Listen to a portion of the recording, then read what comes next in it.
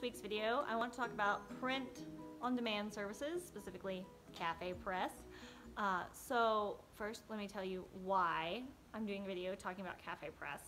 Last week, I think, I put up a photo on my Instagram, Facebook, and Twitter, those things I'm on, and check me out there. I follow back, or not, whatever.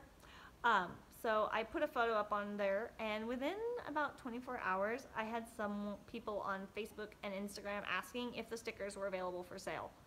And that was really strange to me because this sticker I had just printed to cover a logo on my laptop. It was my tagline for my website and my logo, basically. And I didn't think anyone would have any interest in buying my tagline and my logo, but I have had people in the past say that's kind of cool.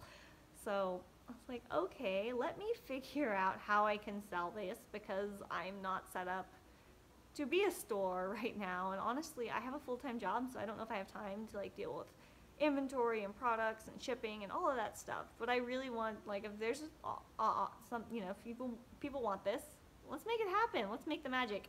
So I started researching on Friday, and everything kind of kept coming back to CafePress. It seems to be one of the most popular print-on-demand services for physical, tangible products like cups, shirts, stickers, clocks, things of that nature. So I went with CafePress. And starting Saturday morning, all the way through Sunday, the binge working, hyper-focus me just kicked in, and it was a lot more work than I thought it was gonna be. But totally worth it. It was just like, my butt hurts from being glued in a chair for so many consecutive hours this weekend. And probably not good for my posture either. But anyway, I got it done. And I wanted to share just a few tips that I came across, or things I can share with you, so maybe you won't spend so many hours like working on it if you decide to make a CafePress store yourself. And I guess the number one tip I wanted to share is those markups that they have, those automatic markups. If you're not familiar with CafePress, they have like a base price that all the products will cost that they'll sell blank product for.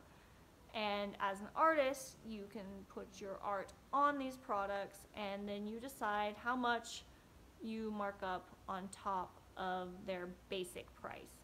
And there are like different tiered markups, and I think I don't know what the percentage are. There's like a low markup, a medium markup, and a high markup.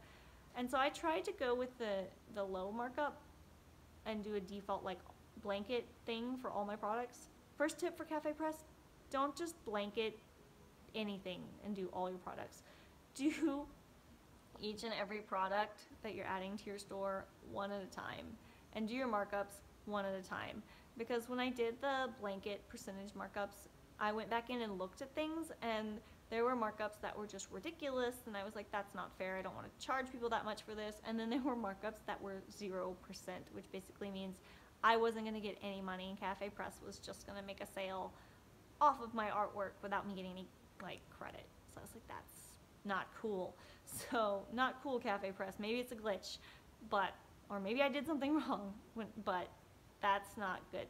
So my number one tip is don't bother doing those automatic settings in CafePress, because if you do, you're gonna have to redo everything manually, most likely, which is what I did. I had to like reset up the site like several times.